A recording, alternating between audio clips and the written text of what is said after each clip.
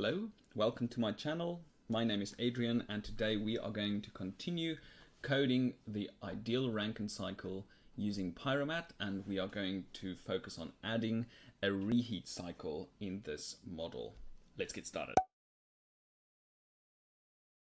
If you've watched my previous video, I discussed how to use Python to code or determine the thermal efficiency of an ideal Rankine cycle. And today I'm going to build upon that, and then we are going to add a reheat cycle. So we are going to have a high pressure turbine as well as a low pressure turbine. And we're going to compare the results between the ideal Rankine cycle, which has just one turbine, and the ideal Rankine cycle with a reheat, which will have the high pressure turbine as well as the low pressure turbine, and see what the differences are in terms of thermal efficiency. Now on your screen you can see there's a picture of the Rankine cycle. It starts off at point 1 where a pump pulls condensate from the condenser and pressurizes it. It then goes through the boiler, gets heated up to point 3, and then it enters the high pressure turbine. Once it expands through the high pressure turbine, it gets sent back to the boiler where it's get reheated, and it goes and enters the low pressure turbine, expands to the condenser pressure where it condenses back to liquid. Now if we read the problem,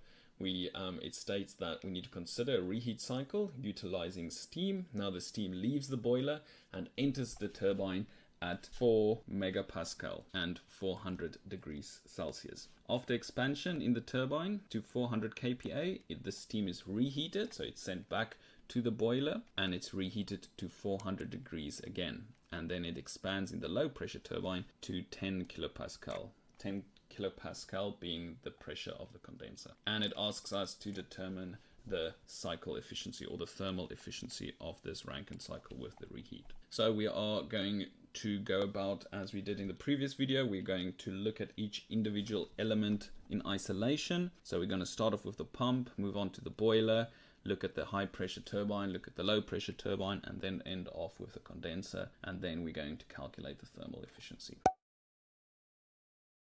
So first off, we initiate our PYroMat library and we make sure our configuration is correct. So we import PYroMat as PM, which is short for PYroMat, and then we're going to have a look, or just making sure that our unit pressure is kilopascal and our default pressure is 100 kilopascal. And then we create a variable called multi-phase water, and we're going to call the multi-phase water library from PYroMat. That is essentially our steam tables, and then we're going to start off with the condenser. Now we know that in the condenser it's a saturated liquid, so X equals 0, and we have a few knowns that they've given us, and one of those is that the pressure at point 1, that is just after the condenser, or is the condenser, is 10 kilopascal, and then the liquid gets pressurized through the pump to 4 megapascal, which is 4000 kilopascal. And now we need to determine the work required by the pump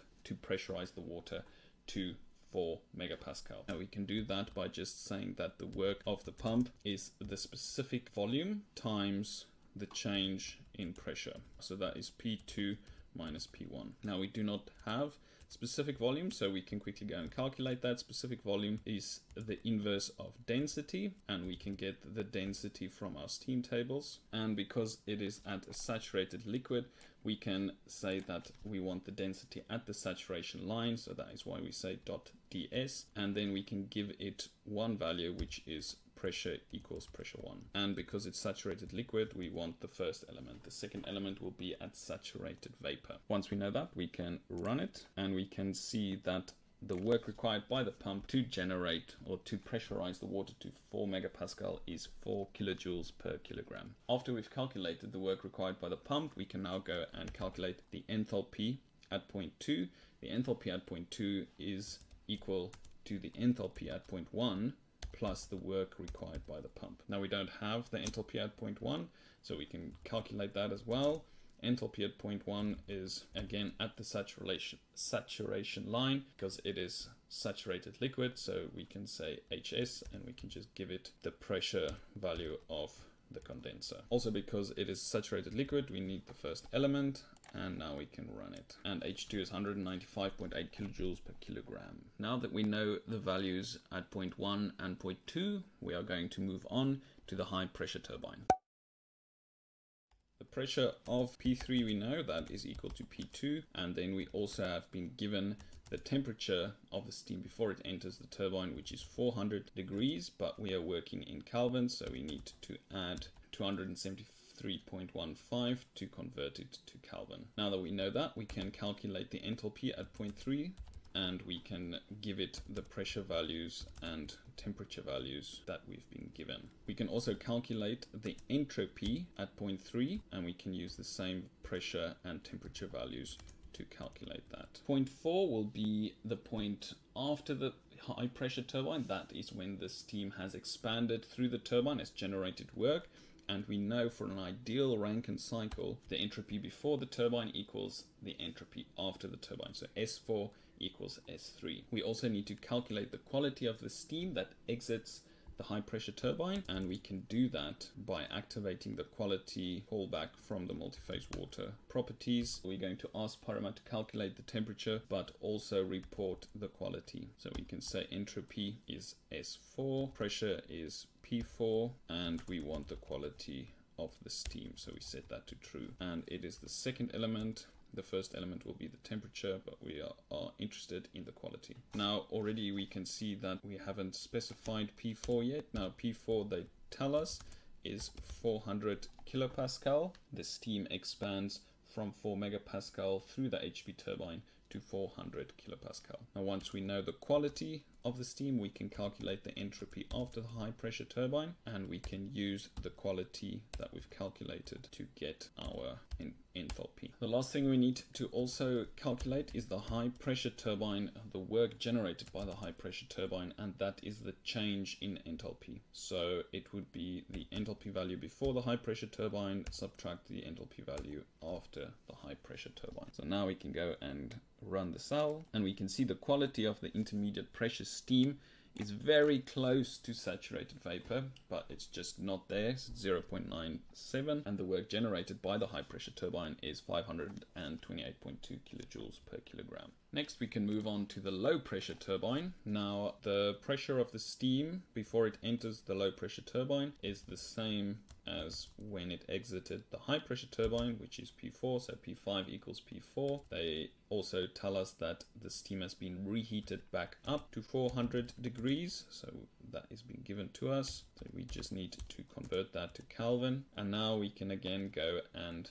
calculate all the properties of the steam for 0.5. First off is enthalpy, and we give it the pressure at 0.5 and the temperature at 0.5. Entropy can also be calculated for 0.5 using the same pressure and temperature values. We also know that the pressure at 0.6, that is after the steam has expanded through the low pressure turbine, is the same as the condenser pressure, which is P1, and that the entropy at 0.6 is the same as the entropy at 0.5. Because this is an ideal Rankine cycle, the entropy before and after the turbine is the same. We can go and calculate the quality of the steam after it's exited the low pressure turbine. We call that X6, and we're going to do the same.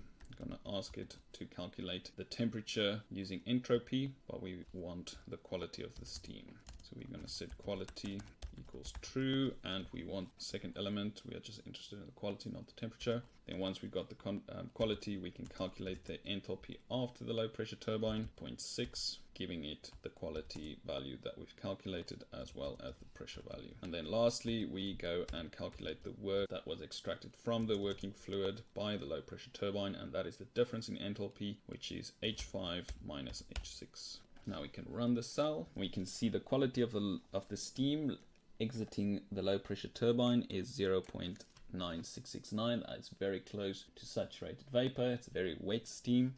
And then the work generated by the low pressure turbine is 769.3 kilojoules per kilogram, and the total work output by the high pressure turbine and the low pressure turbine is 1297.5 kilojoules per kilogram. Now we can go and have a look at the boiler. We know the boiler heats up the water before it enters the high pressure turbine, and then it reheats it again before it enters the low pressure turbine. So we can say that the heat entered, or the heat required to heat it up the first and the second time, is the difference in enthalpy before and after the boiler. So that's the difference in enthalpy for point 2 and point 3. So that is H3 minus H2, as well as the difference in enthalpy before and after the reheat cycle, and that is H5 minus H4. If we run this cell, total heat input by the boiler for the first heating up of the water as well as the reheat is 3606.2 kilojoules per kilogram. And similarly, we can go and calculate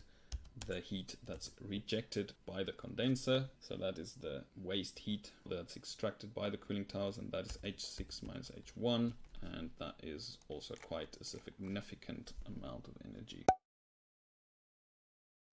Right, now we have everything we need. We can go and calculate the thermal efficiency. So we are going to calculate the thermal efficiency, and that is the net work. So that is the work extracted by the turbines. It's the work by the HP turbine plus the work by the low pressure turbine minus the work from the pump divided by the heat required by the boiler to heat the steam up, and we multiply that by 100 to get a percentage. Now if we run the cell, we can see the thermal efficiency is 35.9%.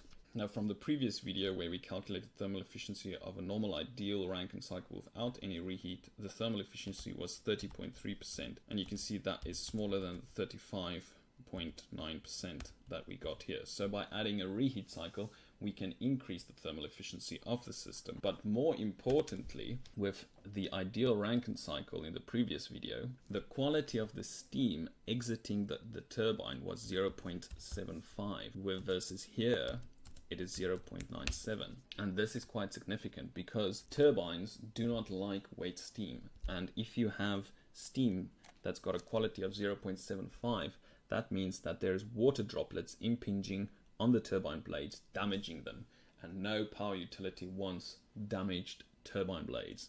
So it's much more beneficial, or it's rather preferred, to get the steam exiting the low pressure turbine as close to saturated vapor, which is achieved if you have a reheat. And that will make sure that your turbine blades do not get damaged by water impingement, which is a plus for power utilities all over the world. And that's it. That is how you go about calculating the thermal efficiency of an ideal Rankine cycle with reheat. If you liked what you saw, please give it a thumbs up. If you want to see similar content, please consider subscribing. In the next video, we're going to expand this ideal Rankine cycle further, and we're going to add regenerative heating. Feed water heaters, we're going to add them and see what are their influence on the overall thermal efficiency. Thank you for watching, and see you in the next video. Bye.